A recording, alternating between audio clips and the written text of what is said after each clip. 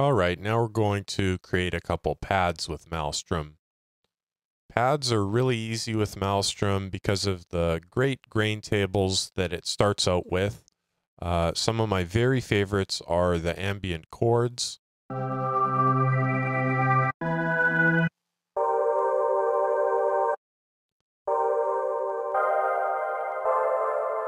It's almost hard to create a bad patch when you're starting with something that good.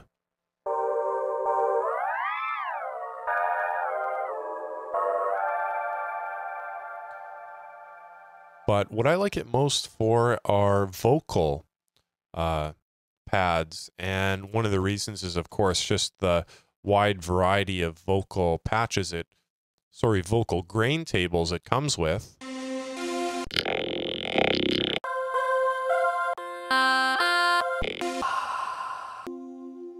We're going to start with Angel Choir and maybe change it to something after.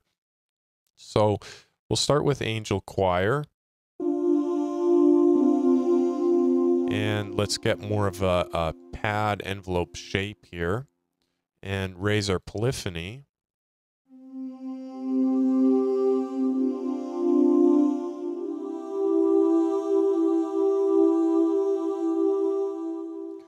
All right, so it's pretty good on its own, but I'm going to use some filtering now to make it a little bit more interesting.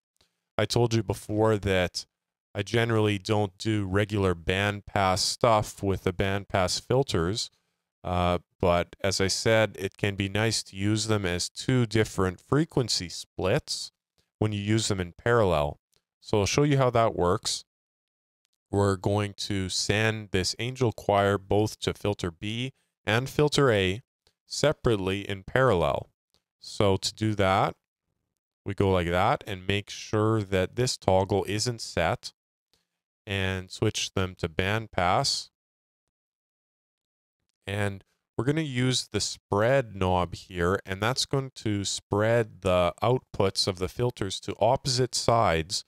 And I don't want the patch to end up like that, but I do want to use it so that I can hear the filters on each ear, so it makes it easier to hear exactly what each filter is doing.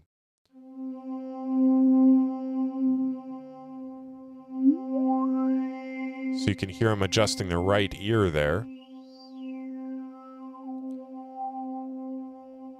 So we'll pick a frequency here. And now we'll choose a different resonance and frequency for the other side.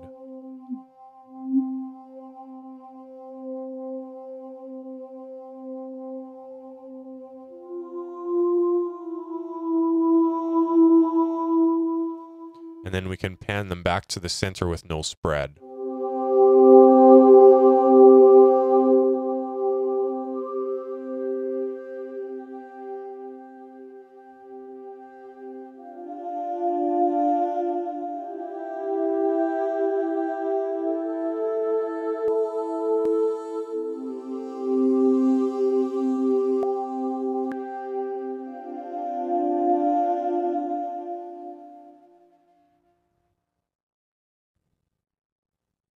We can continue on and get a little bit of a slow modulation of both filters going. And whereas in Thor, we might have to do some mod matrix mechanics for that, we can easily just have the modulator be sent to both filter A and filter B, and then raise our filter frequency slightly.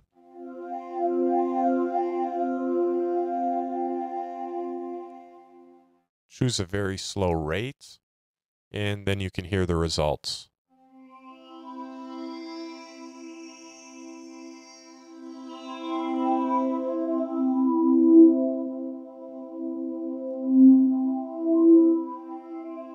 You can hear the sound is pretty resonant, so personally I would add some compression onto this.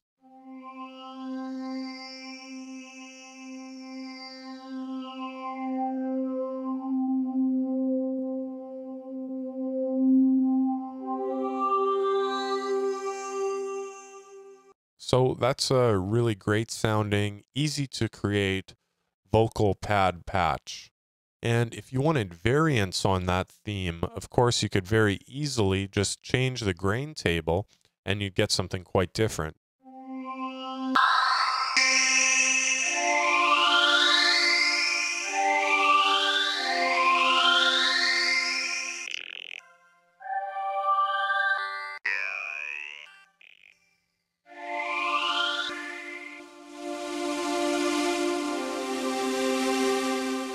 Seems to actually work better with the breath voices, probably because there's so much high frequency content in this grain table.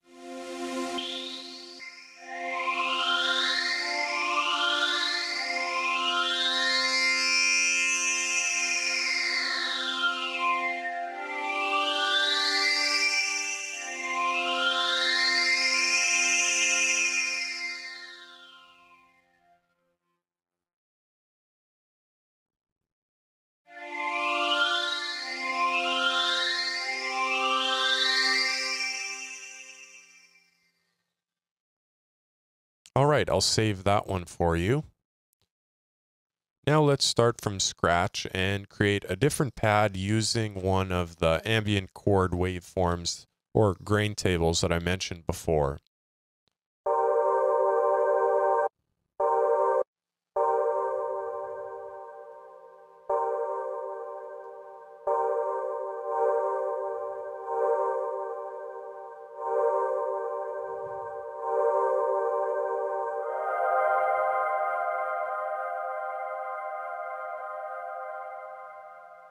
That's a pretty complex sound. Personally, I'd like something more standard, kind of underneath it. So let's find a saw waveform here.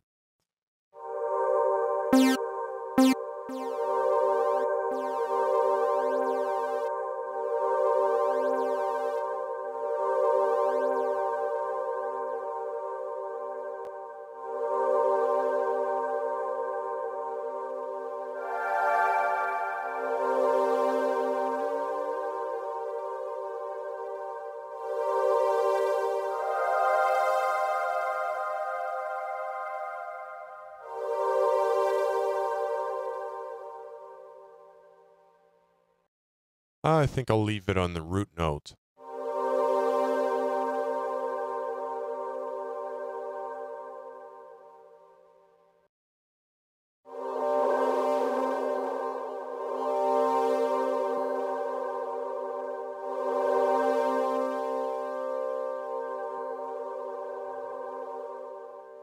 All right, so we've got a good start there. How about going with something, instead of heavily filtering it or trying something like that, why don't we just get kind of a gated sound to it by modulating the volume of both oscillators?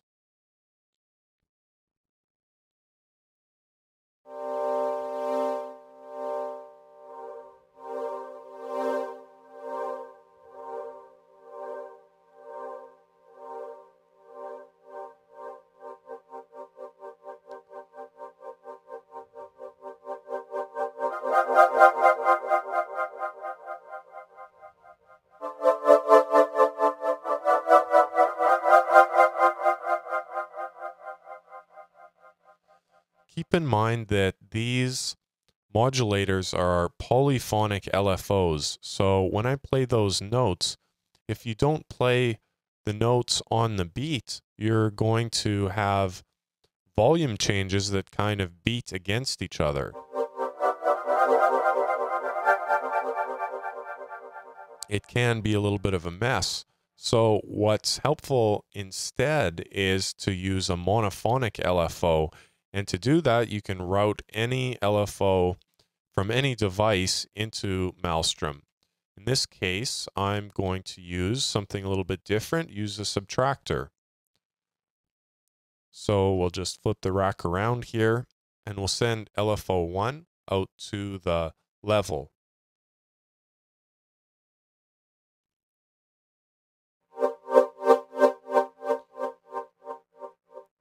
All right, now we just need to go in here and sync up this LFO, set its rate to 1/8.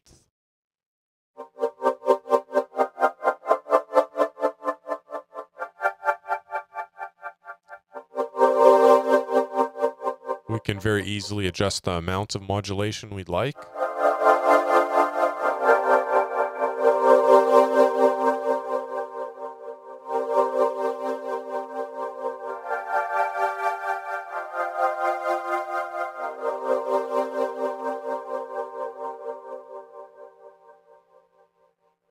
So we could go with that, but I'm also thinking of something a little bit more complex.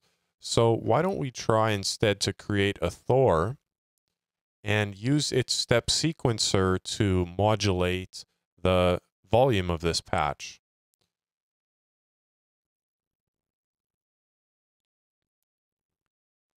So we'll send the step sequencer #1 curve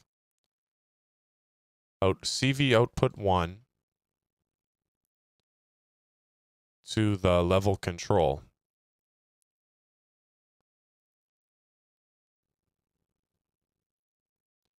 And now we'll just draw in a curve here. How about we'll say 8 steps.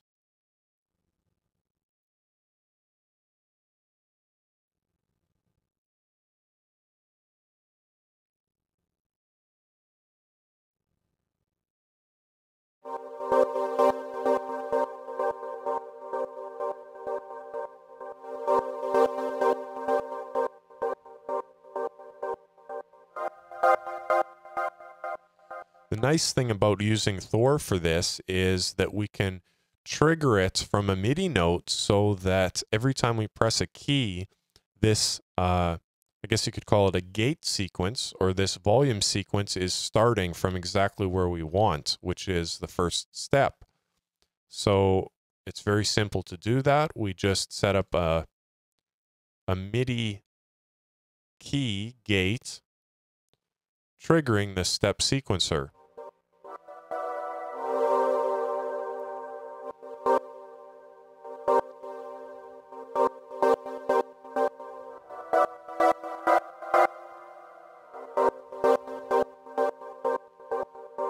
So that way we have a really predictable way to sequence up a gate that goes well with our pad patch.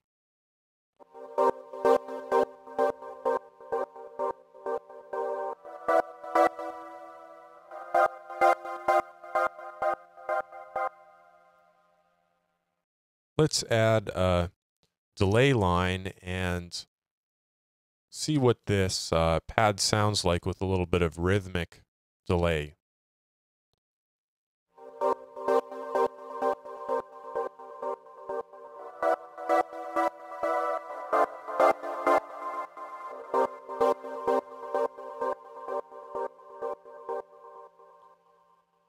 All right, so you could even take this farther if you wanted to. I can hear the next step that I would probably take. When you hold this pad down and then let go, you can see the gate stopping. So I'd probably try to figure out a way to fix that by maybe using an envelope to fade out this effect, this gating effect. But that's a little bit outside the scope for this month. All right, so there's 2 pads quite quickly and easily created with Maelstrom.